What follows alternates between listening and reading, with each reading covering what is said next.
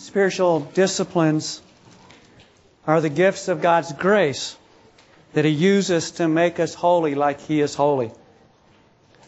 Christian counselor and author J. Adams reminds us of our need for perseverance and discipline when he writes, "You may have tried to obtain instant godliness. There is no such thing. Today we have instant pudding, instant coffee, instant everything. We want instant godliness as well. We want somebody to give us 3 easy steps to godliness, and we'll take them next Friday and be godly. The trouble is, godliness doesn't come that way. The Bible is very plain about how godliness does come. Paul wrote about godliness to Timothy. In his first letter to that budding young minister, he said, "Timothy, you must discipline yourself for the purpose of godliness." Discipline is the secret of godliness. Adams continues, "The word discipline has disappeared from our minds, our mouths, our pulpits, and our culture. We hardly know what discipline means in modern American society. And yet there is no other way to attain godliness. Discipline is the path to godliness." Well, how can I discipline myself, you ask? Well, first you must recognize that the very word discipline makes it clear that godliness cannot be zapped. It cannot be whipped up like instant pudding. Discipline means work. It means sustained daily effort. The word Paul uses is the one from which the English words gymnastics and gymnasium have been derived. It is clearly a term related to athletics. An athlete becomes an expert only by years of hard practice. There are no instant athletes. Last Sunday, Luke introduced us to the critical role that spiritual disciplines play in our sanctification. Last week we were reminded that apart from the practice of God-given disciplines, we will not grow in godliness.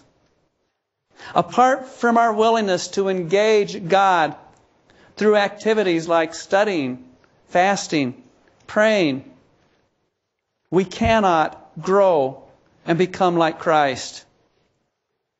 After reminding us of the necessity of spiritual disciplines in general, Luke went on to briefly introduce us to several disciplines, including service, fasting, praying, and engaging the Bible, which is the Word of God. It is that last discipline, the discipline of engaging Scripture, that we're going to focus on this morning.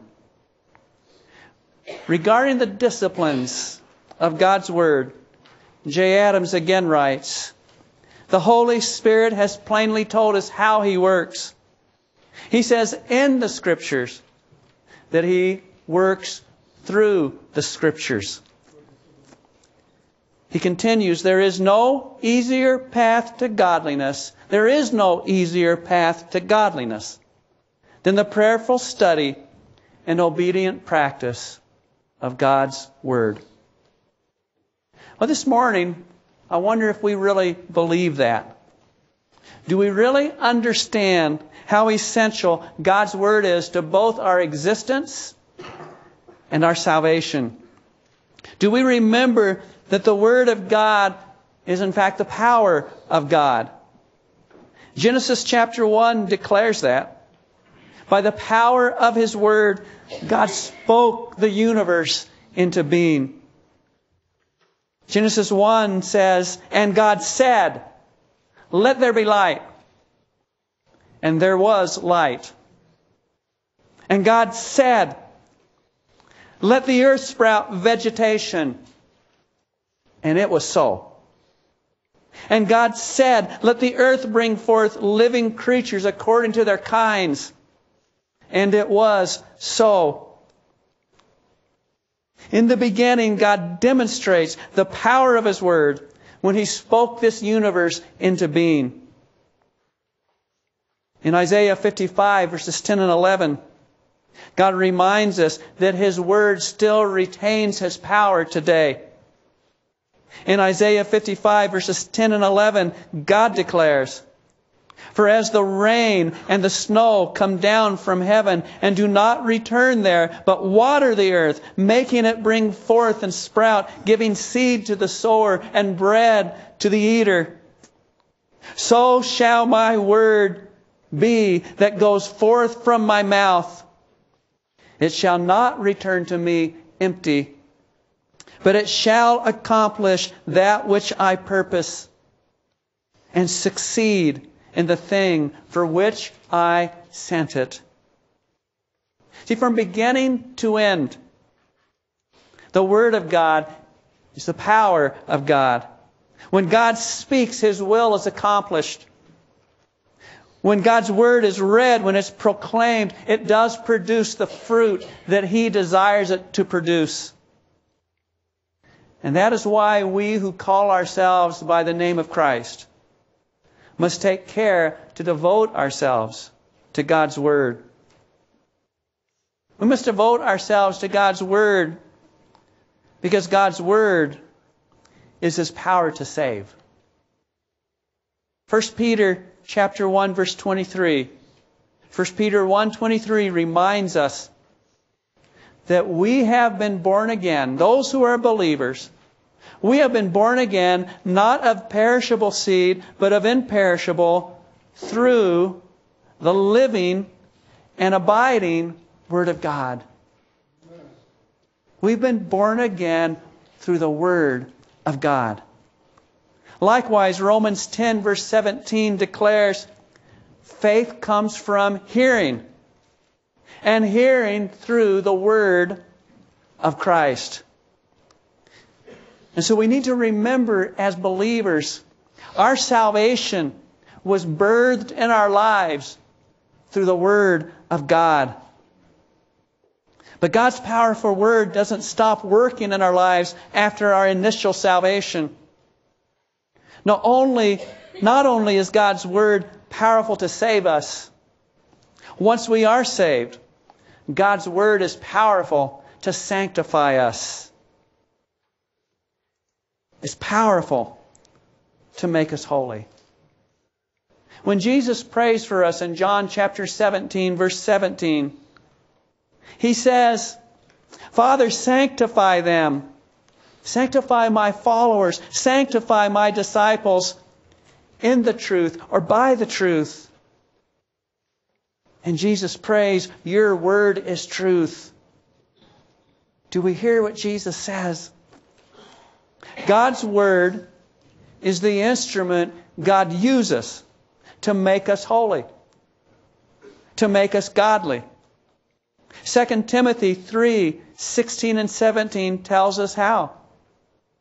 2 Timothy 3, 16 and 17, Paul writes, all Scripture is breathed out by God and is profitable for teaching, for reproof, for correction, for training in righteousness, that the man of God, the woman of God, may be competent and equipped for every good work.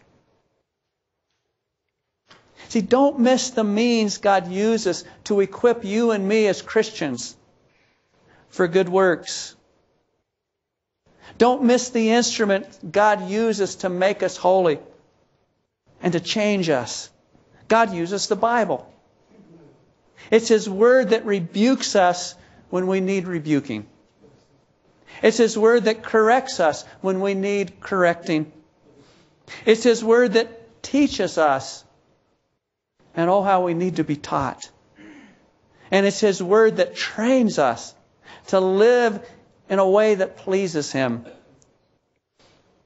I wonder if we really do comprehend the power of God's Word. Do we really comprehend the power of His Word to save us? And once we're saved, do we really believe in the power of God's Word to transform us, to sanctify us? Because God's Word It has that power to change your life, to change my life. And that's why Jesus promises what He promises in John chapter 8, verses 31 and 32, where Jesus says, if you disciples, if you abide in my word, you are truly my disciples, and you will know the truth, and the truth will set you free. It'll set you free. Can I ask this morning, do you believe that God's Word has the power to set you free, really set you free, from all your sinful habits and thoughts? Do you really believe that God's Word has the power to set you free from your addictions? Do you really believe that God's Word has the power to transform your life? Do you believe it enough? Do I believe it enough to constantly abide in His Word? Do we believe the power of God's Word enough to treasure Scripture more than we treasure our comfort? To treasure Scripture more than we treasure our money?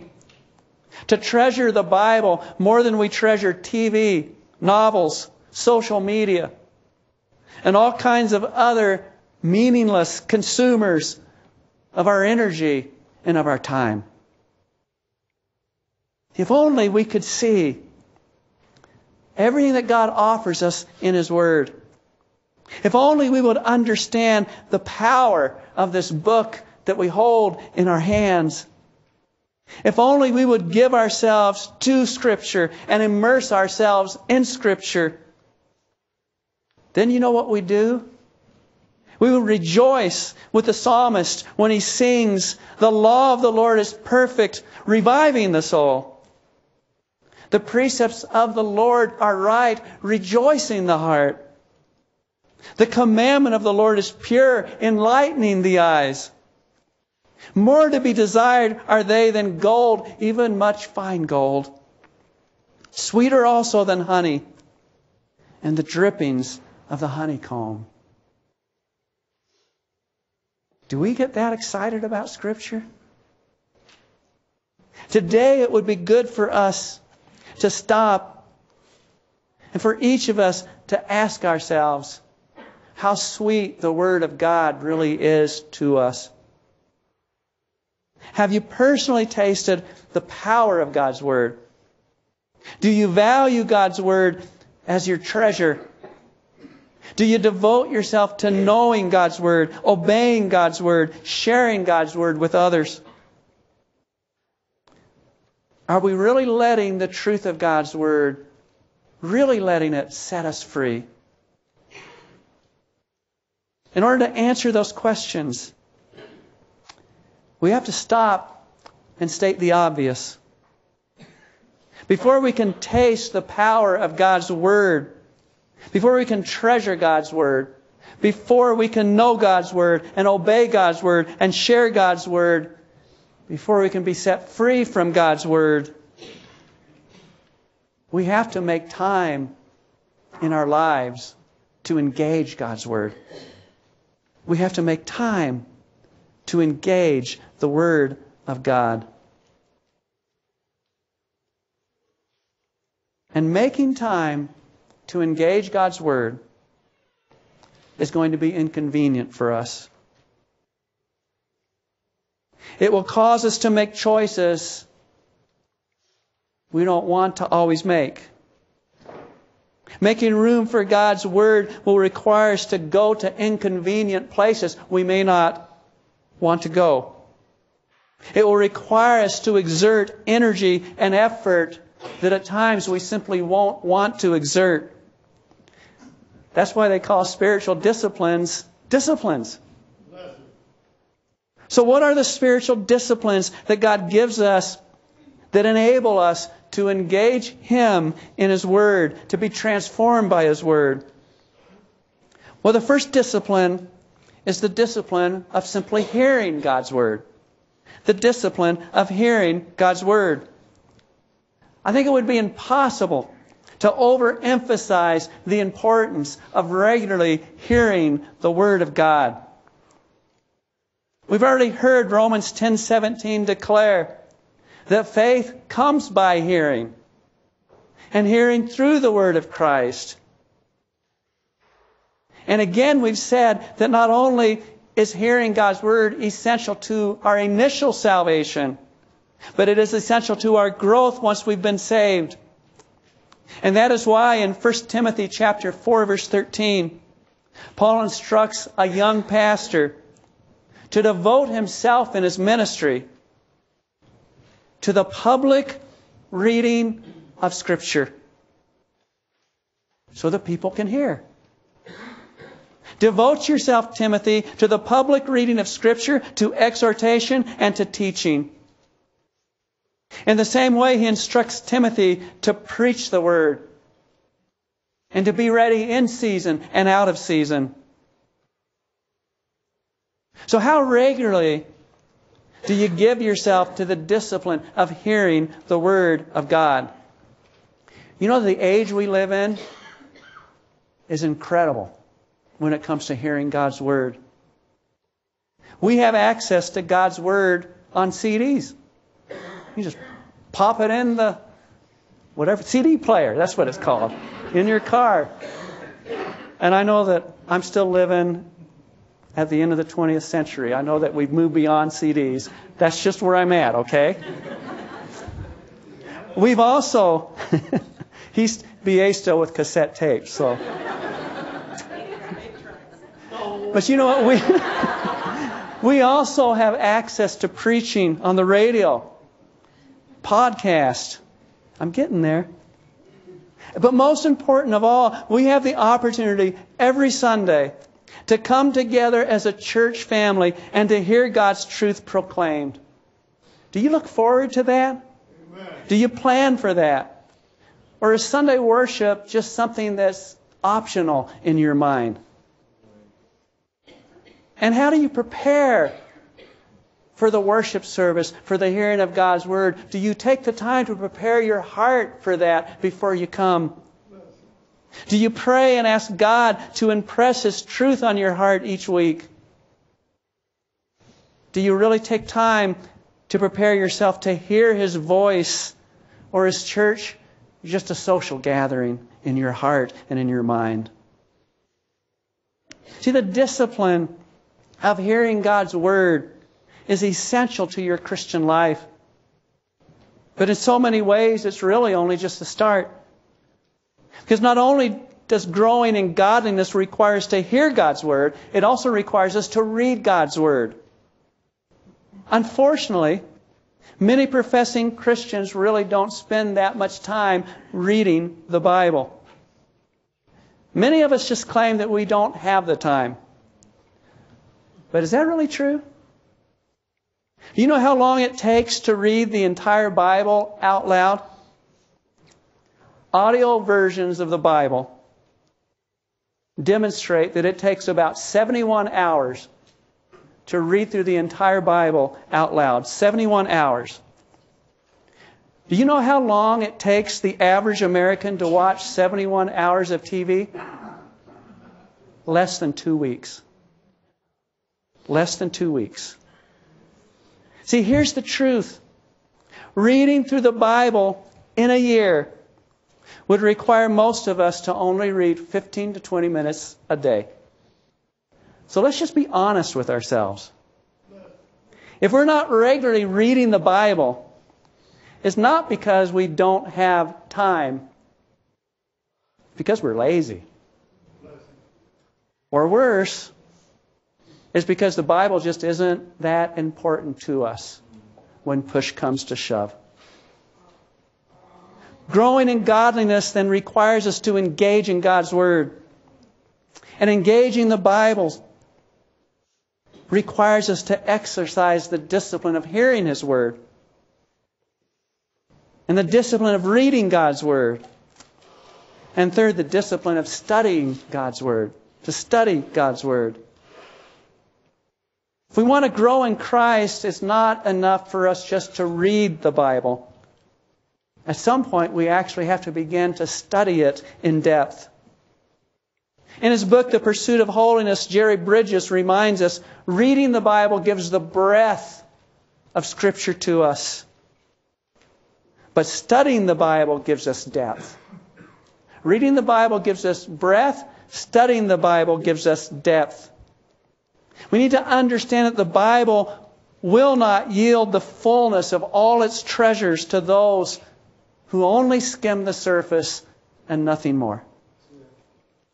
The Bible's transforming power is most fully experienced by those who are willing to dig deep.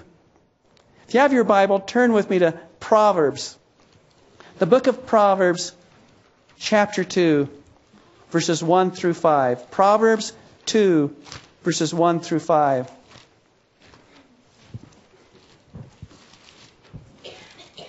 In Proverbs chapter 2, the wisdom of God cries out to us.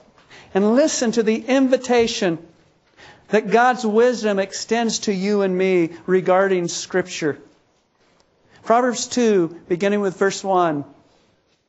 My son, my daughter, if you receive my words and treasure up my commandments with you, making your ear attentive to wisdom and inclining your heart to understanding. Yes, if you call out for insight and raise your voice for understanding, and if you seek it like silver, if you seek it like silver, if you search for it as for hidden treasures, then you will understand the fear of the Lord, and then you will find the knowledge of God. Do we hear what wisdom says to us? The knowledge of God is for those who long for it. The knowledge of God is for those who seek for it and search for it like a prospector seeks and searches for silver or for gold. See, if we're serious about God, we need to regularly hear God's Word, read God's Word. And on top of that, we need to dig. We need to study God's Word. If you're not involved in some kind of a serious Bible study, I want to encourage you to get involved. In addition to our Sunday morning Bible hour, 9:45, even here at the church we have a women's Bible study that meets every Monday. There's a morning session and there's an evening session. Why not pick the one that works best for you and get involved? Right now they're studying in the book of Romans. In addition, we are starting a new men's Bible study. And it's going to meet every Saturday, starting next Saturday, at 7 o'clock to 8:30 every Saturday morning. 7 o'clock to 8:30 every Saturday morning. We're beginning a Bible study, the men of the church together, on the nature of God. It's called Behold Your God. And this is a perfect time to jump right in, because you get to jump in right at the start. If you need a copy of the first week's lesson, see Tony. Tony, stick your hand up. See Tony, and he'll get you a copy of the first lesson today so you can start in tomorrow and be ready for Saturday morning. Whatever you do, commit yourself to more than simply reading the Bible. Commit yourself to studying the Bible, to digging deep into God's Word. You know, our God is a God of grace. And in His grace, He gives us spiritual disciplines so we can grow. So we can know God better. So we can learn to obey Him more. God gives us the disciplines of hearing His Word, reading His Word, and studying His Word. But even that's not all. God gives us the discipline of meditating on His Word. Meditating on His Word. Turn to the first chapter of Psalms. Psalm 1. Psalm 1, the first 3 verses. And listen to what David says. Listen to the promise here. Psalm 1, verses 1 through 3. David writes, "Blessed is the man who walks not in the counsel of the wicked, nor stands in the way of sinners, nor sits in the seat of scoffers. But his delight is in the law of the Lord, and on His law, on God's Word, he meditates day and night. He's like a tree planted by streams of water that yields its fruit in its season, and its leaf does not wither. In all he does, he prospers." In the same way, Psalm 63, verses 5 and 6, David says, "My soul will be satisfied as with fat and rich food, and my mouth will praise you with joyful lips when I remember you upon my bed and meditate on you in the watches of the night." Psalm 119, verse 17. The psalmist cries out, "Make me understand the ways of your precepts, and I will meditate, Lord, I will meditate on your wondrous works." Psalm 119, verse 99, the psalmist again says, "I have more understanding than all my teachers." You want to show up your teachers? He says, "I have understanding more than all my teachers, for your testimonies are my meditation." Again, verse 148, Psalm 119, "My eyes are awake before the watches of the night, that I might meditate on your promise." So what's it mean to meditate on God, to meditate on His Word? Well, let's not make it more complicated than it is. To meditate simply means to think about, to contemplate, to mull over a truth that you have discovered in Scripture. We meditate when we think about, what would it mean to love somebody else like God has loved me in Christ? That's meditating. What would it mean for me to do that? We meditate when we think about what the Bible means when it tells us that God is holy. And how does the holiness of God, how should that impact my life? That's meditation. We meditate when we've lost a job or suffered a divorce or can't pay our bills, and we begin to think about how Romans 8:28 applies to our circumstances when it promises us that those who love God, for those who love God, all things work together for good. We begin to meditate and think about, how does this promise apply to my life and my circumstances? In other words, meditation is the way God gets His truth from our heads into our hearts. Meditation is what God has given us to move His truth, to move His Word from our heads to our hearts. Meditation is thinking about how we can apply God's truth to our daily lives. So what do you think about during the day? Is your mind filled with the truths of God's Word? Are you meditating on His truth as you go through your daily life? How often do we choose to let God's truth occupy our minds? It's a choice we make throughout our days. Choosing to let God's truth occupy our minds. Of course, if you're going to meditate on God's Word, guess what that means? At some point, you've got to memorize it. Memorizing God's Word is a fifth discipline that God offers us for the sake of our spiritual growth. And notice how all these go together. You can't meditate on what you don't read. You can't meditate and think about what's not in your head already through memorizing, through studying. But in Psalm 119:11, The psalmist talks about memorizing the Word of God when he says, I have stored up your Word in my heart that I might not sin against you. Don't memorize just to memorize. Memorize for the sake of allowing that Word to change your heart and to change your life. Psalm 37, 30 and 31, David writes, the mouth of the righteous utters wisdom. His tongue speaks justice. And the law of God is in his heart. The law of God is in his heart.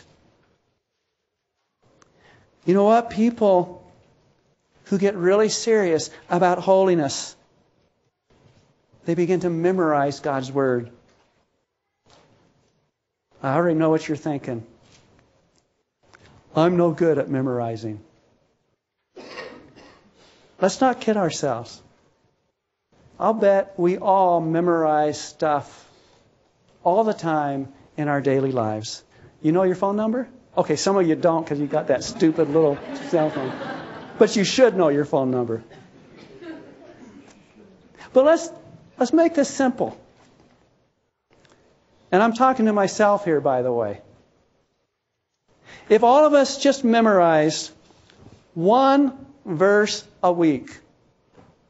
One verse a week. How many verses would you have in your heart at the end of a year? Quick math. 52. In 2 years, if you memorize just one verse a week, you would have 104 verses of Scripture stored in your heart. In 10 years, if you memorize just one verse a week, you'd have 520 verses stored in your heart. Now let me ask you, do you think 10 years from now, having 520 Bible verses stored in your heart, you think that might make a difference in your life? Just one verse a week. It would make more of a difference in your life and in my life and in fact the life of this church than we can even imagine. And so we all need to understand, when we think about spiritual disciplines aren't some kind of burden God dumps on us. Spiritual disciplines are God's gifts to us. They're an expression of His grace. And when it comes to the disciplines, perhaps the greatest gift of His grace of all is the gift of His Word. Because Jesus promises us, if we abide in the Word, if we abide in His Word, we will know the truth, and the truth will set us free. Don't you want to be free? Do we understand? It's there for the taking. It's there for the taking. Just all we have to do is discipline ourselves. Hear God's Word, read God's Word, study God's Word, meditate on God's Word, memorize God's Word. And we will know the freedom that Jesus offers us as we abide in the gift of the written Word of God.